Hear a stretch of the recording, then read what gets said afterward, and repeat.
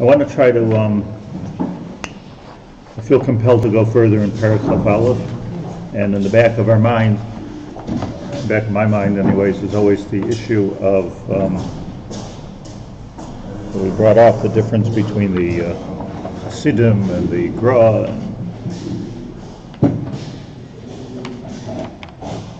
You don't want to hear me? You don't need it.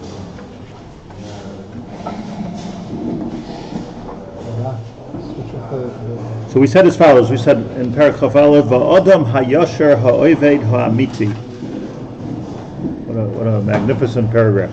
Ha'adam hayasher ha'oved amiti. Beautiful, right? Lo yefana datoi u'machshavtei beis havodasei lo yisparach. This is real instructions from a Gadol Hador. Lo yefana datoi u'machshavtei beis havodasei lo yisparach shemai.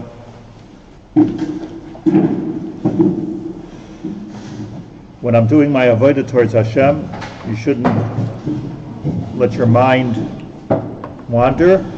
Afilu kedei la'alois l'tar gufay v'nafshay. Even if the wandering, or if the tangent, or the kavanah here in my thinking is to do what's good for my tahara and what's good for my ruchniistic things. Even if it's ruchnius, don't do it. Elishiyala tayar machshavtei v'kavanasai ufana lamalo latikun v'taris ha'olamais hakadoshim. You see, even though I said I'm not going to talk about it, I can't resist. Just as an example in history, like one of the big machlokes in history was with Reb Leibel Eger. I mentioned Reb Leibel Eger lived in Lublin, Hasidic Rebbe, Lubliner Rebbe. He was a grandson of Rabbi Akiva Eger, who was a Misnagid, and he defected, and he became a Chassid. And the Chassidim loved the fact that he defected, and they, as a little bit of a shtach, they used to always call him Label Shloimas Akivas. They used to, because his father was, they were miyachis him always to Rabbi Akiva Eger, to show that even Rabbi Akiva Eger came around. Rabbi Akiva Eger had a son, Rav Shlomo Eger, famous Gadol Hador. Rabbi Akiva Eger was a Gadol of all the Doros. He was magnificent, like the Gra. Rabbi Akiva Eger was like the Gra. Akiva Shlomo Label. Akiva Shlomo Label. Akiva Shlomo's Label. Label Eger went to visit the Izbitcher Rebbe, and the Izbitcher Rebbe seemed to be a puzzling personality, but somehow or another, whenever these big misnagdim passed through and they met Reb Leibel Eger, which is very counterintuitive, they became Hasidim.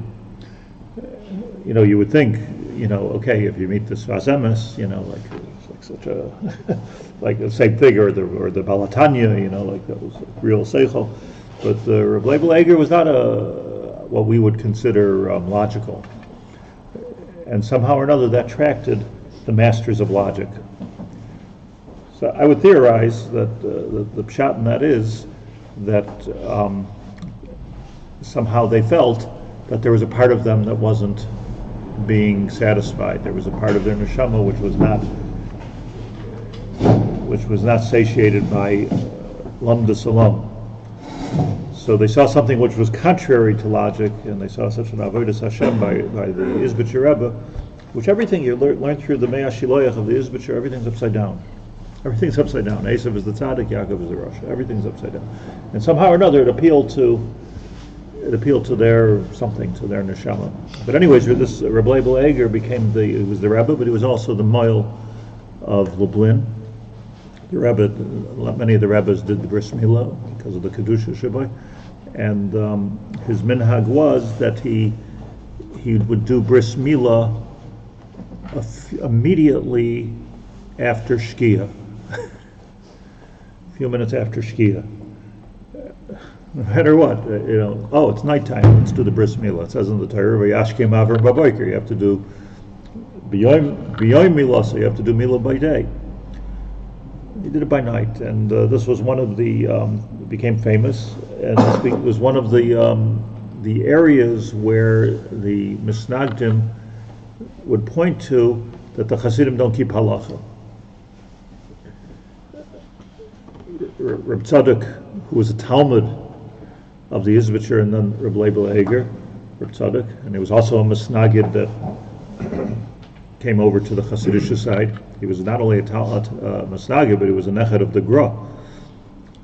Reb Tzadok, Rabinovich, from the, I believe, from the Gra's third daughter, he was a Nechet. So he, a huge, I mean, it doesn't need my approbations here, but I mean, Gadol Hador in learning, Reb Tzadok. So he wrote a kuntris explaining and justifying the behavior of Reb Leibel Eger, why he does Mila at night. And he wrote such a kuntris, and it was sent out to all the Gedolei Lita at the time. The essence of his 10-page kuntris in very small print, it could be a sefer. It could be a sefer. The essence of it was that the hachana for a mitzvah has a din of the mitzvah, and since the hachana of the mitzvah has a din of a mitzvah, so he wasn't late. In other words, he started the hachana when he knew he had to do a bris. He started the hachana at Netzachama, and he was making himself with kavanas and tefillos and whatever he did to be making himself, and he wanted to be making himself as much as possible. So therefore, he would make the bris dafka as late as possible. And if you hold like Rabbeinu Tam, as late as possible means that as soon as you get into Ben Hashmashas, you're still there. So he was machmir to do a bris milah as late as possible, because that way he can get the more hachanas in than he would be able to get it anyways. And Reb Tzadok Tanya, that's brisay b'zmanai. It's connected with the idea of saying Baruch Shemar before Chatzos and then keeping on down. Same thing. And he brings many rayas al pi halacha that it could be. Okay, but let's get serious. That's not the did. That's not the halacha. It's a justification for something, but it's a good example of what was then. Today, the Hasidim keep halacha, and the Misnagdim don't necessarily keep halacha. Like everything is all mixed up now. But at that time, this was like a finger pointing to the Hasidim at large, and it particularly bothered them because look, the master posek of almost all the generations was Rabbi Akiva Eiger. Rabbi Akiva Eiger is sefer Yesod in halacha, and his grandsons are keeping halacha. So it was just as an example in history of, am I doing halacha or am I doing what I think is right? Notwithstanding Reb Tzadok's tshuva, am I doing halacha or am I doing what's better than halacha? Is there such a thing as better than halacha? Or don't be so smart, stop being a smart aleck. The Torah says, "Vayashkim Avram Boiker." Are you better than Avram Avinu? Vayashkim Avram Boiker, and he did bris milah. Where was his achadas? Reb Tzadok says, "Vayashkim Avram Boiker," as he started in the morning, maybe he finished at night. How do you know?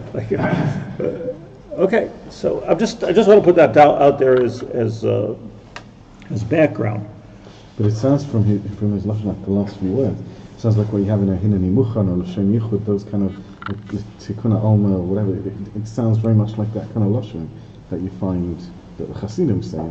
Yes, that what? And that proves what? Well, that's why I'm confused. You're confused. Me too. Yeah. But I just want to be medayik. Ha'adam ha'yashar ha'oived amiti. Two qualifications here. Yashar. What's a yashar? Adam ha'yashar. That means if I'm thinking yashar, I'll just tell you what I think it means, and then we'll learn.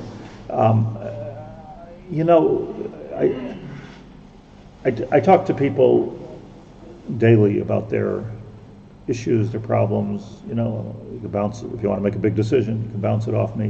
Whatever people think it's worthwhile, come. But what I've realized the last few years, maybe everybody realizes is pshita, but what I realized the last few years is that when I have a job here, when listening to somebody, to try to filter out all the mishigas and get to the essence of the thing. So as an example, like if somebody says, I want to get divorced. Okay, why do you want to get divorced? Well, my husband doesn't get up for Shacharis on time. He's not hygienic enough. He doesn't learn with the kids in Shabbos. He doesn't blah, blah, blah, blah. And I'm thinking to myself, okay, I hear, let's try to be misogynist, but divorced. I mean, divorced is a big move. Look what you're doing to this person, look what you're doing to yourself, or look what you're doing to the kids. And I start to dig, and I'm just telling you something I've come to, You start to dig, and is that really the reason? Is that really the reason? Is that really, and what it is very often, in the non-Jewish world, it's very simple. You could have 1,000 reasons why you want to get divorced, but really what it is you're having an affair with somebody else. Or in our community, Baruch Hashem, that doesn't happen too often. Happens to, but it doesn't happen too often. It's whatever, you don't like the guy. Let's just put it posh in general. You don't like him, so if you don't like him, say you don't like him. What I mean to say is that when I understand yashrus, and it's easier to do it when it's not for yourself. That's the Indian of speaking to somebody else, is that let's trace to AJOP. You have all kinds of reasons and all kinds of cheshbonos and all kinds of things. Is that really what's driving you? So the Adam Yashar is thinking 100% in Yiddish glatt. Yashar means glatt. Think glatt. And think glatt means to try, and this is a big avoda to do within ourselves also, to try to get rid of all the klipos and the layers of cognitive dissonance that surround every, and I'm using cognitive dissonance correctly, I think, because what happened, the way I understand this, I'm you're a psychologist, there's a couple of psychologists in the room here, but my understanding is, in music, if the leader plays one note off, so now the whole philharmonic goes one note off. And you have dissonance. That's what dissonance is. Dissonance is everyone's playing everything right, but it's just right, but wrong. Like something, like it doesn't have that gishmak. You can experience this sometimes during Kehillat here in the shul. Somehow, everything becomes wrong.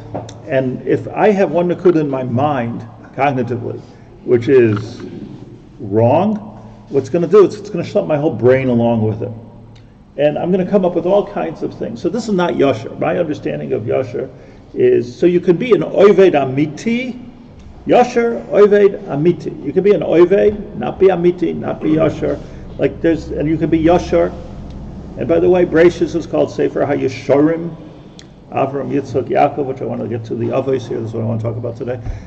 Sefer HaYeshurim, there was something about Avram Avinu that it was a Yashar. He had every reason in the world to believe in Avodah Zarah. Why should he separate from his family's house? Why should he get thrown into furnaces? Why should he have to go against everybody? Just let me live in peace. So you worship Avodah Zarah. It's so easy to rationalize, even, this is the way I grew up. This is what my father said, The Lech Lecha was, let's get down to the real Yashrus, the real Emes, and the godless of Avram Avinu was Echad Haya Avram, that he took the whole world on, and not only took the world on, he took himself on too. He took every reason that he should be doing something. This is very important in our decision-making processes, whether it's in Avodas Hashem or whether it's just doing the right thing, or the decisions that we make. So my father, in his simple way, used to say, when somebody says to you 3 times, it's not the money, then you know it's the money.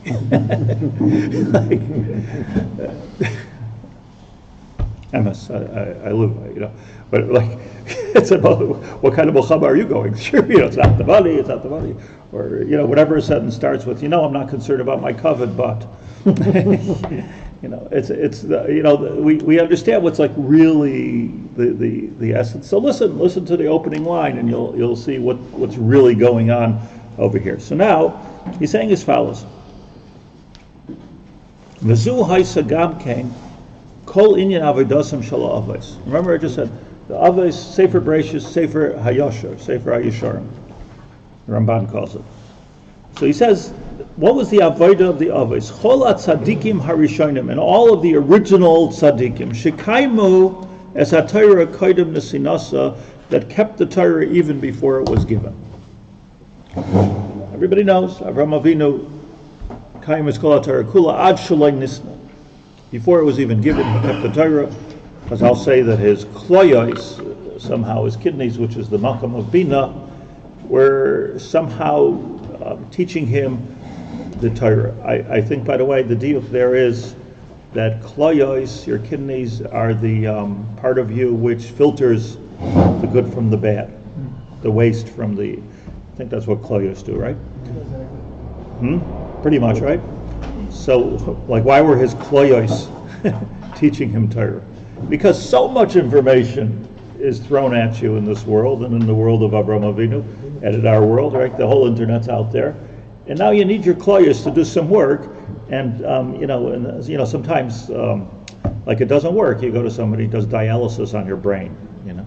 So let's you're not able to distinguish between waste and goods. Dialysis of the brain, a new treatment that I will make up right now. So the Avos were being taught Torah by their kloyos, meaning there's so much information. Let's see, Avraham Avinu says, let's see if I can tap into a higher form of information that and there's so much coming at me. And by the way, Avodah Zarah is very, very spiritual. It's not that like I'm not going to go with my taivos. It was very, very spiritual. But let me, I see this. I don't want to get political here, but I'm just giving a mashal. That's all. But I speak often about people who go to healers, energy healers. So I think it's Keneged Halacha. My own personal opinion is it's Keneged Halacha, energy healing, not pito. Like it's Keneged the Rambam, it's Keneged. But person comes and asks a shaila. What's driving them is two things. Number one is they want to feel better. So if it works, it works. And number two, it's very spiritual. Because if you consider the fact that I'm not taking a pill, he's not even touching me, the healer, he's just having some kind of kavanas and transference of energy, and it's a very spiritual thing. It proves, in a way, that there's a spiritual aspect to life, and it's not everything is science. It has that beautiful element to it. So people actually turn it into a big mitzvah, like the doctors are wrong. Like the doctors are often wrong. I'm not saying that, and I'm also not saying that doesn't work. I'm just saying the Torah gives gedarim of what you're allowed to do, but they'll come up with a million different, the gedalim said this and the gedalim said, a million different things which are not true, in order to make this true. You understand? Like in order for it to work for them, and that's what's usher. So when you talk about the avos, so says Reb Chaim Volozhin, v'zu haisagam inyan avodasim shel avos. Let's understand the avodah of the avos. V'chol hatzadikim harishonim shekaimu es haTorah kodim shenitna, kodim nesinasa. You see the pasuk says by Noach already. Mina behema tahira, mina behema asher einena tahira. How did he know which was a behema tahira? It wasn't given until Parshas Shmini. We're still in Parshas Noach. How did he know which was a kosher animal, which was not a kosher animal? He had some kind of kloyos told him. His kloyos told him. I mean, from the moment that HaKadosh Baruch Hu is mechadish that there's such a thing as behema tahira, behema tameya, okay, I have to think about that. And Noach accessed his Ruach HaKodesh to say, lions 2, cows 7. You had to do that. V'amru, it says in Yom Chavches, Kiyem Avraham Avinu es kol haTorah. Avraham Avinu is Mekayim the whole Torah. V'chein Yisa b'Bereishis Rabbah, Parshas Sadik Beis, b'Midbar Rabbah, Parshas Yadalad, b'Tanchuma, b'Hara, b'Medrash Tilim, Mizmor Aleph. Avram Avinu and the Avos we have over and over again. Even Adam Arishon was Mekayim kol haTorah. Now, let's understand that it's not that they had a din that they have to keep the Torah. There was no din of Erev Tchumin for Avram Avinu or Yaakov. Dim Cain, because if there was a din, so they would have never taken the matter into their own hands. He explains, they would never take matters into their own hands. The law is a law.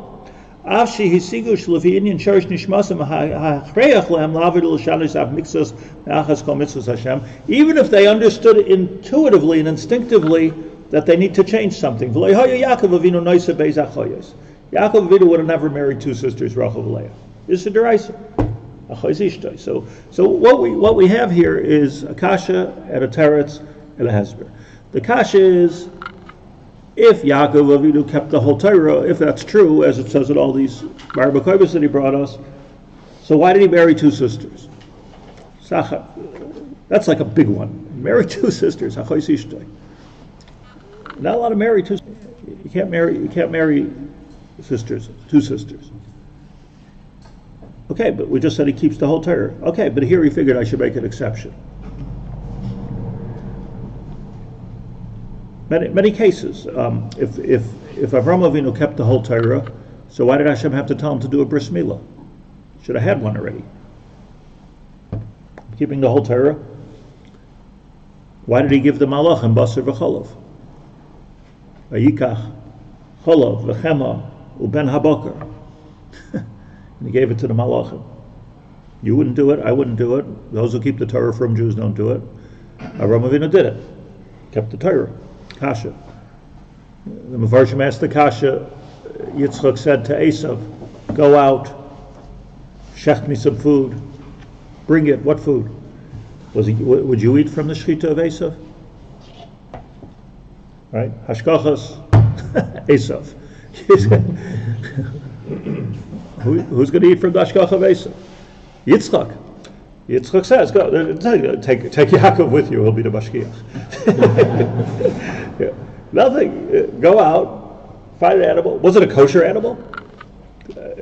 Maybe he shechted a lion. He brought it to Lobo, or he had a sakin of shechita, or he shot it with a bow and arrow. I mean, what was going on over there? And all the Mefarshim kochzich. In my notes, the Marit al-Ghazi in Bechoros, which was a beautiful pirush on Masechta Bechoros, pages about every case that the Avos did not keep the Torah. I would say more often than not. Where do we find already that they kept the Torah? So, I'm going to give you a one-word answer. They weren't Jews. We're Jews. They kept the Torah. In the words of Nefesh Hachaim, there was no din. They were using the Torah, let's say it as they had a nevuah of the Ratzon Hashem, and they used it as a guidebook to make tikkunim and do what they had to do in this world to make the world a makam of a dira for HaKadosh Baruch Hu. And there were no dinim, there was no chiyuvim, it was just something that was miskala to the avos. Like Goyim, Christians can do this till today. Are they on a higher madrega? I'm not a higher madrega, it's a different thing. Except for the Shabbat mitzvahs b'nei Noach, Goyim can do what they think is correct to be Oved as Hashem. That's why Tosfos says even Yoshka is not a problem. If they feel that's a way to be Oved as Hashem, go for it. It's Tosfos holds, Rabbi Natam. Rabbi Natam. That's Tosfos. It's like it's not like, okay, they have a heter because you're a guy. It's a heter, not mitzvah and shita. There's no. You be Oved as Hashem. That's what you should do. You don't be Oved Avodah Zarah because that's one of the Zayin mitzvahs in Einoch. You be Oved as Hashem. Do what you need to do to make the world better. To do lefi your seichel. So it's good for Christians. It's okay for Christians. No need to stop them from doing that. No need to stand on the street corners and try to talk them out of Christianity. There's no point. Just don't try to convert us. And if you're Jewish, you don't have the option. No, I'm going to just to illustrate the point. I'm going to once tell a story that told again. That years and years ago, I was invited to the University of Buffalo to speak by the Hillel director to speak about Orthodox Judaism. So I prepared myself. Of course, I'll go to speak to a group in Hillel. It wasn't just Hillel; it was like a big crowd, a few hundred people. Speak about Orthodox Judaism. I prepared myself. Little did I realize that it wasn't just me speaking about Orthodox Judaism. There was a conservative rabbi speaking about conservative Judaism, and a Reform rabbi speaking about Reform. We were sitting at a panel, and each one, the guy, the Hillel director, got up. He says, "Okay, we have the three rabbis here, and everyone's going to speak for 15 minutes about their what they believe, and explain it, and then they'll be open for questions. I would have never participated in this type of a panel, but I'm there. I didn't know. They just asked me to speak. I didn't ask who else is being. I'm not the type. So I don't know. Like, I'm looking around for the Roman Catholic priest. What's the? So I want to just point out, like, in a minute.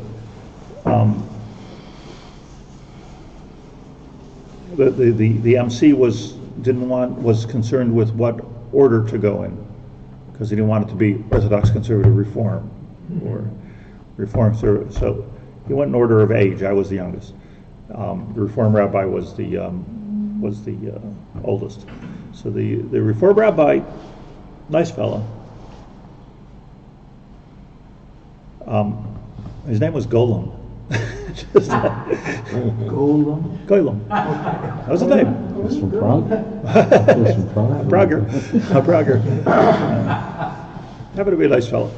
But nice fellow, nice guy. Did a lot of chesed with people. But he opened up his speech. I actually had never heard, but he opened up his 15 minutes by saying, in Judaism they say, es ist schwer zu sein a Yid. He says, I say, es ist schwer zu sein a reformische Yid. Very difficult to be a Reformed Jew. And I'm thinking to myself, I was 21, 22 years old, I'm thinking, it's like, what's the difficulty? You have to decide if you want to eat Burger King or Pizza Hut today. Like, what exactly is the difficulty of the Yiddishkeit? Or do whatever you want. So, do whatever you want. What's difficult about that? Oh, so he says, alumnus. Be Shlomo, you're an Orthodox Jew, and you have rules, and you have a Torah, and you have a Shulchan Aruch, and this is what I do, and this is what I don't do, this is what I eat, this is what I don't eat, this is what I say, this is what I don't say. You're a Shomer Torah mitzvahs. Ashreichem, he looks at me. Ashreichem. But there's no decisions you have to make on a minute-by-minute basis. You just decided one thing, to be an Orthodox Jew. You're keeping Torah mitzvahs, tell me what the halach is, and I'll do it. Whatever the rabbi says, I'll do it. That's easy. He says, with us, you've got to figure out, is kashrut right for our family? Well, it's more expensive on the one hand, it's cleaner on the other hand, it's more healthy on the other hand, it's good for the economy, it's bad for the economy.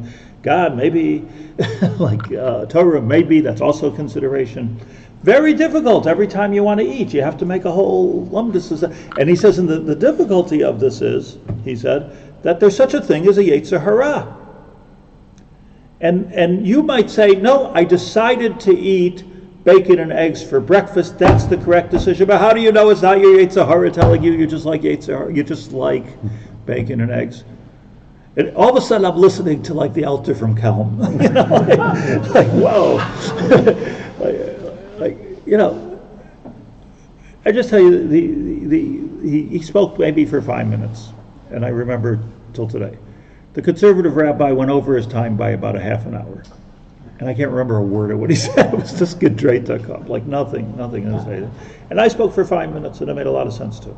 But what did you keep halacha or you don't keep halacha? That was the vikuach, and the conservative rabbi just basically became unimportant in the whole conversation. And the students that were there, they hopped this. What the point is this, that for this Reform rabbi, he's right, except that it was he's still holding in a madrega of koydem matan Torah. That's the problem here. He's holding in a madrega of koydem matan Torah. It's you have to realize that it's when Hashem gave the Torah at Sinai, things changed, and I want to explain this. This is exactly what I want to explain. But when Hashem gave the Torah at Sinai, things changed. But koydem matan Torah, beseder. So like a guy that keeps Zayin mitzvahs b'nei Noach, don't go too far off, but then do whatever you think is correct for avodas Hashem, assuming that the kavanah is tahar and it's avodas Hashem. And that was the shita of koydem matan Torah. So I gave a mashal like this. Let's say you have a piece of land, a farm, which is 500 acres wide, and you've got roads and you've got things, and you want to give, you don't need a license plate on your car, when you're driving in your own property. That's Allah, at least in America. You don't need a license plate. You could drive around your Jeeps and your tractors and everything. You don't have to be registered as long as you don't go off your property. So let's say I have a 7-year-old kid. I give him the keys to the car. I give him the keys to the tractor. Drive. Okay, is that smart? Is it stupid? It's stupid. Is it against the law? It's not against the law. So normally you don't do it. My kloyos are telling me don't give the kid a key to the car. It's a dangerous thing to do. He's going to kill all the dogs and stuff like that. What are you giving him the key to the car? That's what my kloyos are telling me. But sometimes my kidneys will tell me that, you know what, this kid has got to learn a lesson. And it's worth it for me to give him the keys to the car and let him go out of control for a minute, make some kind of a crazy cheshbon, which might be a good cheshbon. So it could be acceptable. I'm the kid's parent, it's my car, it's my kid. Somehow it could be more acceptable. However, once you get out into the street, you know, there's a law here. There are laws. There's a social contract which says that we have to listen to the Chukei Hamedina. There's traffic police. This is no longer a good idea. It's the law. And once it's the law, you can make all the cheshbonos in the world. You will get arrested or fined or ticketed. It's not going to work. These cheshbonos you make on your own property. You can't make these cheshbonos outside, right? I'm not a lawyer. I don't know if anything I just said is true. I'm just saying that, like in Al Pi Svara, you can understand it. The Avos were on their own property. There was no Torah. When you ask the question, how did Yaakov marry 2 sisters? Well, it's very interesting. I was looking this morning. The Briskerov answers. How did Yaakov marry 2 sisters? Easy. There was no such thing as marriage. He never married 2 sisters. Marriage came about, says the Briskerov, with Matan Torah. How did Amram marry his aunt? These are the 2 examples that Reb Chaim Volozhin. Easy. There was no such thing as marriage. He didn't marry his aunt. He didn't marry 2 sisters because there was no. Where did marriage? The Rambam says this first. Koydem Matan Torah Hagea Adam Isha Bashuk. He liked her and he brought her home. That Rambam is not so much different than Rivka passes by Yitzchak. Yitzchak sees her. She falls off her animal. Yitzchak sees her. Vayavia ha'oihela. He brings her into his tent. And he marries her. He loves her. No kedushin, no marriage. So Briskerov says easy. How did Yaakov Avinu marry 2 sisters? He didn't. There was no ishus per se. Why didn't Yaakov Avinu do a bris milah? It's not just Briskerov. Because who said there was such a thing as an orla? What is he supposed to do? The orla wasn't invented yet. So Briskerov says. So it's a typical Brisker vart, which makes perfect sense and no sense at all. Because it makes perfect sense logically, in the sense, okay, there's no orla yet, but he kept the whole Torah. Avraham Avinu kept the whole Torah. So if he kept the whole Torah, so then there was an orla, right? So how are you miyashiv these 2 things? And the answer is that I believe this is what he's saying here. The answer to all of these kashas, there's svarim written about it. I actually wrote one. I have a sefer that I wrote called Rabbi Yosef Engel al Torah, and I'd say half of the sefer is dedicated to this Avera that the Avos did and that Avera that the Avos did. How were they able to do it? With all kinds of lumdishe answers. Not mine, but I was malakit. The simple pshat is that they were allowed to do whatever they wanted. They kept the whole Torah means something different. They kept the whole Torah meaning that they understood that with their nevuah and with their ruach hakodesh, they received the guidance which told them, you know what, this is a behemoth tahira and this is a behemoth tmeya, like Noach received. Now, what should I do about that? B'derech klal, I'll keep it. But if, let's say, I see that there's, b'derech klal, I'm not going to give my kid the keys to the car, but let's say I see in this domain that I'm going to create Yud Bais Shivtei Yeshurun, which are going to make a tikkun and bring the gul into this world. Okay, then I understand I'm on a level. I don't mean I'm on a level, but in other words, I'm working on a level which that is permissible because the whole thing is tikkun olamis anyway. So before Matan Torah. So what he's saying is that zuhi avodas shel avos tzadikim harishonim. The derech of the avos and the tzadikim rishonim was that they understood that it was all about making tikkunim in the olamais. So if it works, it works, and if it doesn't work, let's give it a new name now, they'll do an Avera Leshma. They'll do an Avera Leshma. In this case, it's worth breaking the rule. It's worth breaking the standard rule. Did Chazal ever refer to like marrying two sisters as an Avera Leshma? I'll show you. Good question. But it's a big chiddush to say it's an Avera Leshma. But it's an Avera Leshma in the sense, in the way I'm going to explain Avera Leshma. Was the question on the Avera or the Lishma? Lishma for sure it was, because they wanted to be Misakin Elamais. It wasn't an Avera. So the Brisker Rav says it wasn't an Avera. Who said it was an Avera? There was her marriage. There was no such thing as marriage.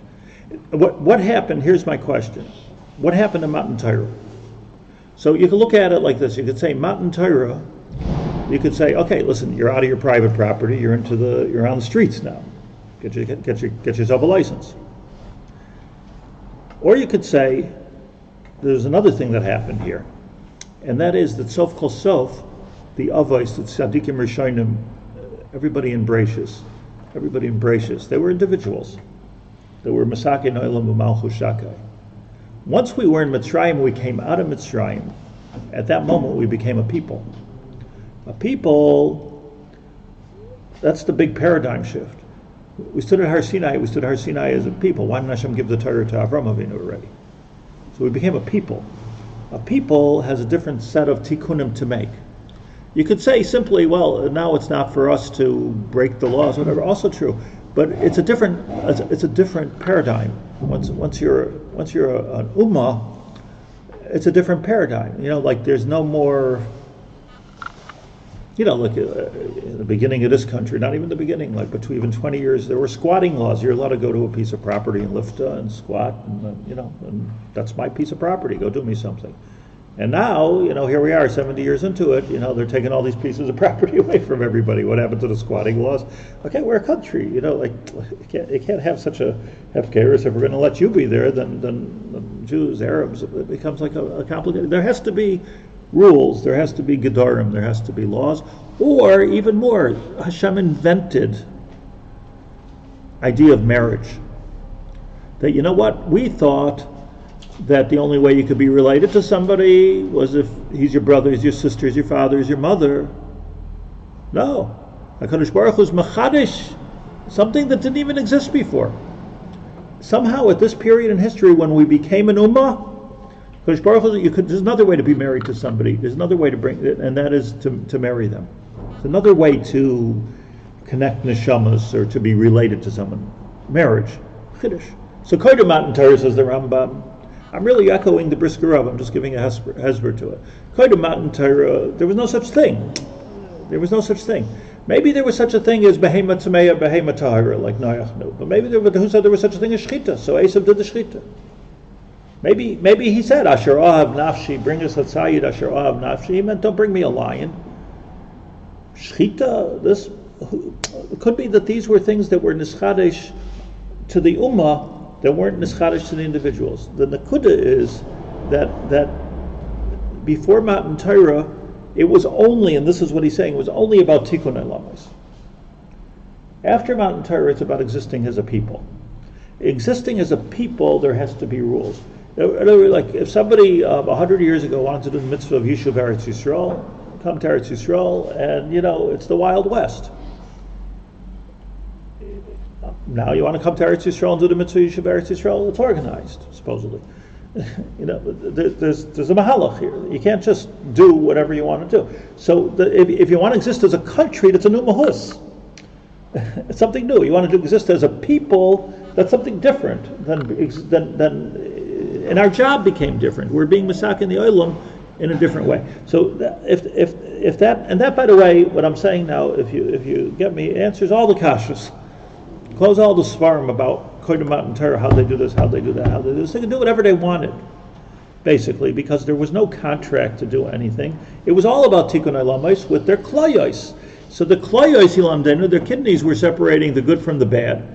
And in this case, if you have very, very sophisticated klayos, and good from bad has a different definition. So Avram Avinu's klayos told him, Yaakov Avinu's klayos told him, marry two sisters.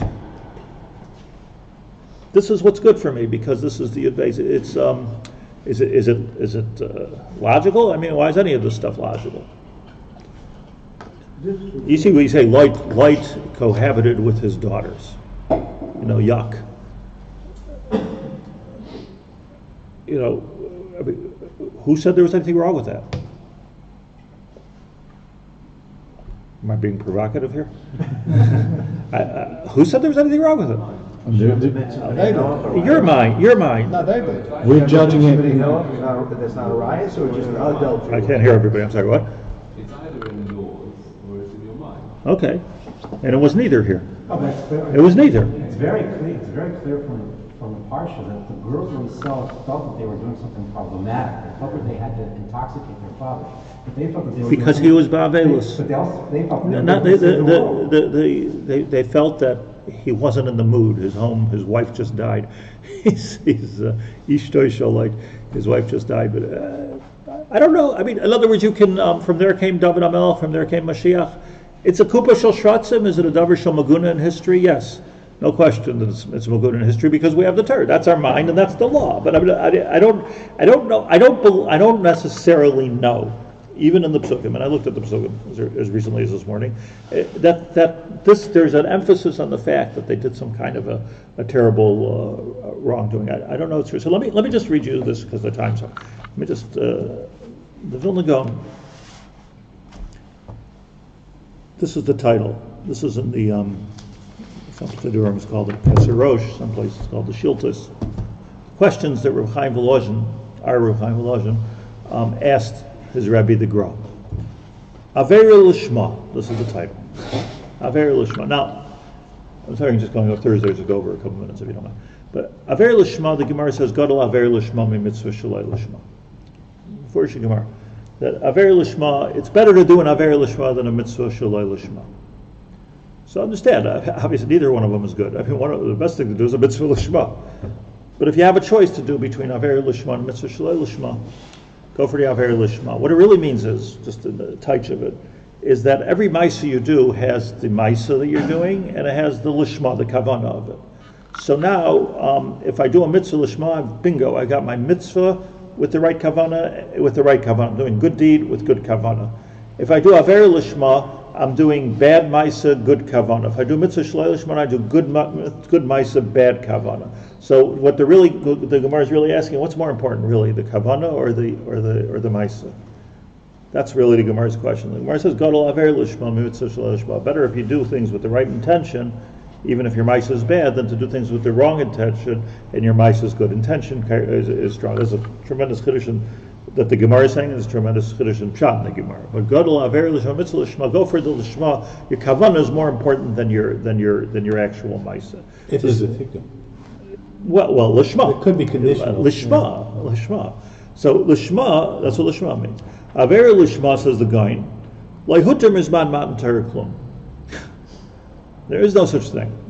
So in the time of Matan Torah, there is no such thing. Now he knows, like I know, that the Gemara was talking about after Matan Torah. Yoel Eishas, okay, it's after Matan Torah, right? Leihuter Mizman Matan Torah Klum. Lahayaduim, because if you're knowledgeable, meaning if you're a Makubal, you can do anything you want. I'm making a tikkun. Right? I'm making a tikkun. Amar said the Gra, Imkain kol atariyag mitzvahs, what do we need all the mitzvahs to do? Make a simple cheshbon. Am I going lishma? Am I not going lishma? Very simple. Mashal lishma yasa, mashal lo lishma la yasa. Afilu mitzvahs. If it's a mitzvah shelo lishma, don't do it. So forget about lishma. He says. U'ba'emes amar achar matan Torah in lazuz mikol Torah mitzvahs u'divrei chazal. Shloi lishoyin al das hayetzer. And here's the problem. The problem is that one of the things that happened is that Koydem Matan Torah, Avraham, Yitzchak, Yaakov, when they said Lishma, they were really Lishma. Ish ha-yashar ba'oived ha'amiti. That's the beginning of this paragraph here. Yashar, sefer Yeshurim. The Yashrus of Yaakov Avinu was that he was Lishma. If we would marry two sisters, we can make all kinds of, cheshbonis. But the fact of the matter is, we just, we just feel like marrying two sisters. Like that's, you can make Kabbalistic cheshbonis maybe, but we know what's driving us, and maybe I'm Lishma, maybe I'm not Lishma. who can say that they're 100% Lishma and doing an Avera? So the Gra says, no more Avera Leshma. You see, the Gemara says that in Shushan Habira, when the Persians gave their Nazi decree that all the Jews have to be killed, Vayizak Za'aka Gedolo Mara Moed. Everybody gave out a scream, oy, oy, oy, like that's it, we're living so nicely here in Shushan and they're going to kill us all, right? Holocaust, they're going to kill us all. Because I'll say, interesting that the same Lashon appears by Esav when he found out that he didn't get the brachas and Yaakov took the brachas. By Yitzhak Zaka Gedolah Umar Moed was interesting Lashon that's the same. So that says, because I'll say that when Yaakov heard Esav scream that he didn't get the brachas, he gave a little smile. Didon Natzach, right? I succeeded. I got the brachas, he didn't get the brachas. For that smile, the whole Jewry had to scream. Esav screamed. What's the pshat? The pshat is that Yaakov was 100% lishma in taking Esav's clothing, in lying, in the whole business was wrong. Avera Leshma, but there was one part of it that was not necessary. You didn't have to smile. That didn't make any tikkunim in Shemayim that you smiled. What are you being mesameach that your brother is suffering? And for that one piece of the whole story, the unknown piece of the whole story, the whole Judaism had to suffer. So you're talking about, us doing Avera Leshma. Who knows? It's a nuclear decision. I meant well. It's a nuclear decision because you don't know how that's going to come out. So says the Goin that for us, al tishayin al dasay yetzer, you don't know, you don't know that you're doing it 100%, right? What Yaakov Avinu married two sisters, he says before, V'im Yaakov lokach beis achiyos under the title Avera Leshma. Im Yaakov lokach beis achiyos va'amram nasa doidasay zahaya koydem matan Torah. Aval meish shekibel Moshe HaTorah misinai. Even though you understand, and I think that these four words, bring us closer to what the machlokes they were talking about. Tikkun nishmasai. I know this is right for my neshama. I know it's right for my neshama. I can't tell you not one, not two, not three people have told me that they should marry a certain non-Jew because it's the right thing for their neshama. They just feel it. She's also blonde. There's a lot of pieces to this, but they feel this is the right thing for the child. How can you be so sure that this is the right thing for your neshama? Even if you're a makubal. And makubalim sometimes do very weird things. Kal v'chomer amru shasol gerseinu akol hevel ashkafaseinu gam ken hevel. The Gemara says, the guy knew the Gemara. The Gemara says, Mashamru Chazal Gedola Avera Leshma, that sometimes you have to do an Avera Leshma, exceptions to the rule. Kema Yoel Eshes Chaver, Hatzalas Klal Yisrael. It was a whole different story. Hatzalas Klal Yisrael. Esther, why did she marry Achashverosh? Hatzalas Klal Yisrael. It's a different story. She was willing to go to Gehenna, maybe. I don't know if I doubt if she did, but if she was willing to go to Gehenna for Hatzalas Klal Yisrael, I'm willing to marry Achashverosh and give birth to Daryavesh. So what we're talking about over here, it's so murdic that don't make the cheshbonis of Tikkun Nishmasai. Now that the Torah was given, make one cheshbon. That's to do the halacha. What should be my kavana is that by doing the mitzvah, by doing the halacha, I'm being misaken elamis. Forget about Tikkun Nishmasai. I'm doing the Ratzon Hashem, and that's the best thing for the world. Trust God. And that's what happened when we became an ummah. When we became a people, we signed this type of a social contract, which tells us that it's kedai to go against your lishma, either because the guy says it's because who knows if your Yetzer Hara is going to, or the whole thing changed, paradigm shift. Okacha. But that's the avoida of the avos that we learned for. Sof kol sof, everything was l'tzarech gavoya. It's like on Sunday.